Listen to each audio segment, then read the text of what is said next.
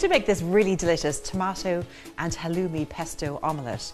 First of all, I'm going to cook the halloumi. Halloumi is a really delicious cheese. It cooks really nicely because it gets nice and golden. So put a little bit of olive oil for good flavour into a pan. The pan's on the heat.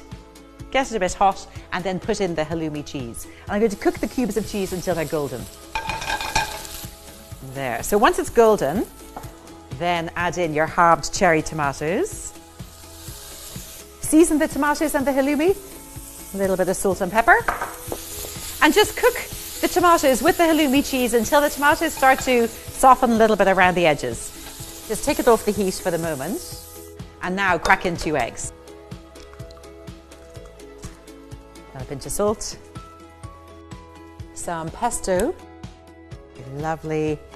And the Herbalife Gourmet Tomato Soup really adds a lovely bit of extra tomato zing. Whisk all this.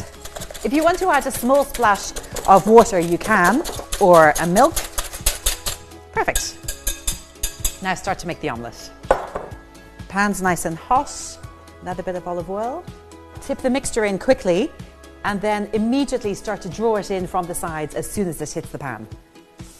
That will give you a nice light omelette. So, you can see it bubbling up around the edges. Draw it in, swirl it, draw it in, give it a swirl. So it generally takes just under a minute to cook this omelette.